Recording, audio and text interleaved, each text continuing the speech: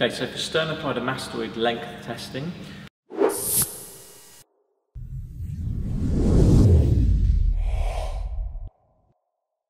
what we would do is we would stabilise the clavicle on one side, and then we're going to take Brad into contralateral flexion and rotation towards the side that we're testing. So it would be, in this case, lateral flexion to the left and rotation to the right, maintaining some flexion of the head as well. So see if you can keep that chin tucked in from the ground.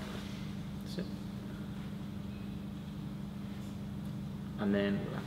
And then we check that on the other side. So we've got clavicle depression, so just maintaining that clavicle in a good position.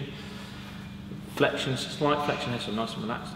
So slight flexion of the head, and then we're going to go into a lateral flexion away to the left and a rotation, maintaining that flexion to the right. And then relax. And obviously you check that and test both sides. Hi guys, thanks for checking out the video. Hope you enjoyed it. If you did, then please leave us a thumbs up and share the video so that we can grow the channel. Also, don't forget to subscribe, and this is so that you won't miss out on any of our videos on strength training, physiotherapy and rehabilitation. Should be some videos knocking around about the screen which you can watch, which is some of our other stuff, and I will look forward to seeing you on the next video. Cheers guys.